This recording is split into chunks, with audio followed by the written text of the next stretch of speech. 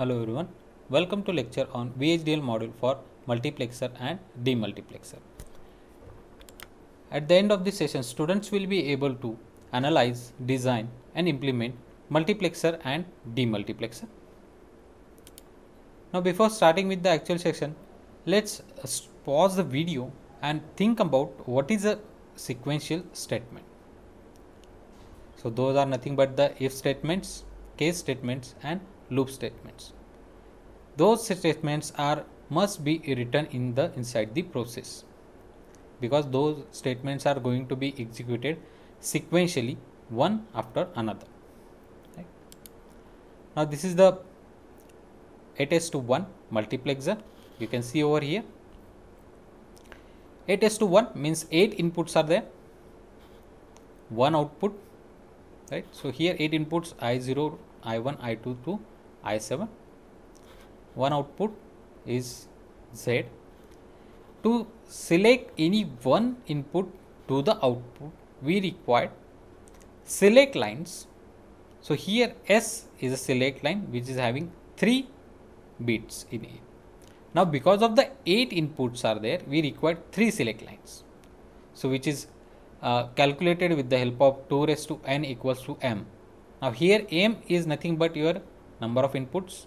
So to validate that 2 raised to n equals to 8, we require n equals to 3. So 2 raised to 3 equals to 8. So from that formula you can find out how many select lines should be there in a design for particular inputs. So for 8 inputs we require 3 select lines and 1 output, right? So this is 8:1 marks. Now this is the VHDL module for 8:1 multiplexer. Now first 2 lines are supposed to be compulsory lines, which must be written in a code, that is library declaration over there, which library you are using and which packages you are using. So we are using library IEEE, and from that library we are using package IEEE.stdlogic1164. This is the package, right? And from that package we are using all components, right? After that, second main part of the VHDL module is entity.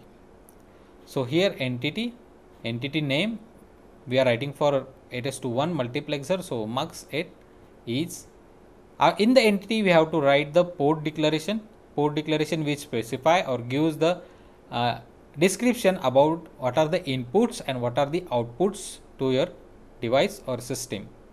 So we already saw that in 8:1 multiplexer 8 inputs are there and 1 output, plus additionally 3 input select lines, right? So I0 to I7 are the input, which is a type of bit. Then after that S is a select line, which is a type of bit vector. This is a syntax to define or write a vector signal which is having multiple bits in that. So S is a type of vector 2 down to 0. This is one type or syntax. You can declare vector as a 2 down to 0, or you can write 0 to 2, either way possible. After that Z is output, which is also type bit, single bit value it is there, so that's why it is bit. This one is a multi-bit value signal, so that's why it is a bit vector, right? Then entity n.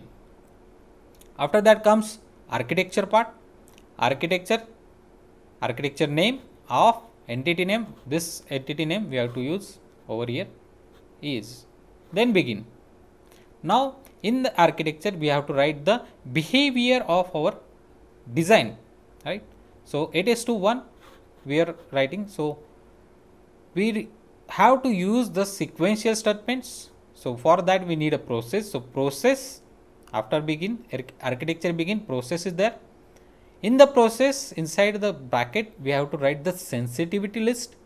Sensitivity list is nothing but the signal which are going to affect the execution of your output system design, right? So process, then sensitivity list. In that we are having signals I0, I1 to I7 and also select line which is going to affect the output, right? After that process begin. Then because of 8 inputs available, and depending on the combination of 3 select lines, 3 bit select line, we are going to say get the output. So for that we using case statement. So case signal S, for S signal we are having 3 bits, so we have 8 possible combinations. So case S is when it is 0 0 0, means 3 bits of S signals are 0 0 0. In that case, Z means output is equals to I0. So I0 is going to be connected to output when the select line having all the 3 bits are 0. Similarly, when the select line having 0 0 1, in that case Z is equals to I1. So this is the syntax for assigning, right? And this is the syntax you have to use when you are using a case statement, right? So this is the second case.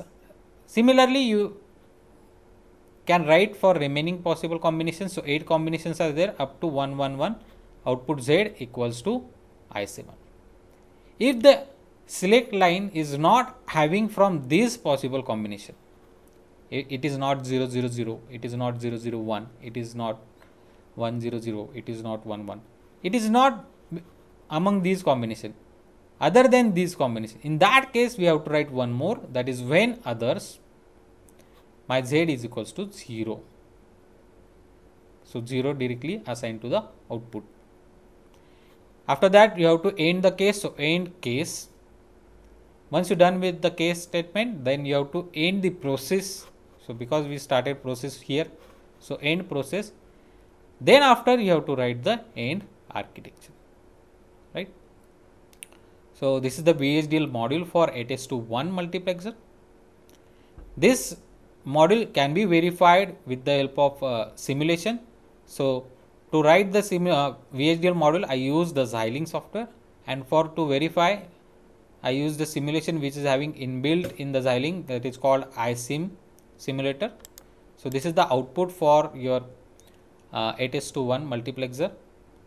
So here you can see that when all inputs having value 0, but the select line is 0 0 0, means first input is connected. So output to the output. So output equals Z equals to 0. In this case, here the values those are showed whatever where the cursor it is. So don't get confused. If you consider this situation over here, all inputs are 0 and the select lines are 0 0 0 over here. That's why the output get connected to the I0. Now the select line still 0, all bits are 0, but the input I made over here is 1 at I0. So that 1 is reflected at the output. Same, if I change now select lines from 0 0 0 to 0 0 1, and still I am having I0 input signal is 1, remaining 0, and the output is still get connected to the, now because of the select line is 0 0 1, it get connected to the I1. So I1 is 0, so that's why the output is 0. Now still select line having 0 0 0 0 0 1. Now I made I1 1, so output changed to I1, right, 1. So this is how you can verify the VHDL module whatever you created for the your design with the help of simulation using these waveforms.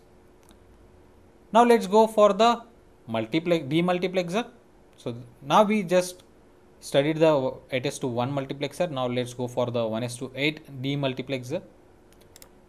This is the demultiplexer 1:8, which is having 1 input and 8 output.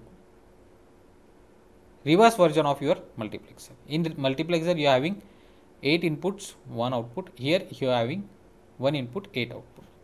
Remaining working is same, 3 select lines, and additional part is clock is there. Instead of clock it is mentioned as G, right? So let's go for the VHDL model. Same, first 2 lines are library, include declaration, then entity part. Here now the input is single, only 1, so and 1 clock is there, so it is type of bit. Again S signal, which is a type of vector, so 2 down to 0, 3 bits. 8 outputs, so out 0 to out 7, out type is of again bit. entity ends. Now architecture begin.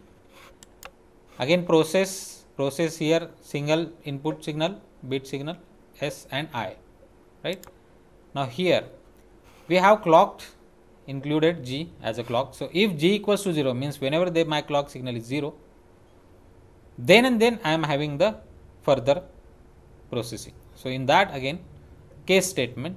Now depending on the combination of select line, we have 8 different combinations, and my output will be connected to the input line.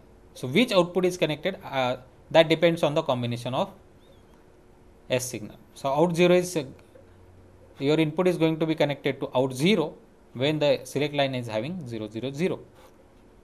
Input is connected to out 6 line when the S signal having combination 1 1 0.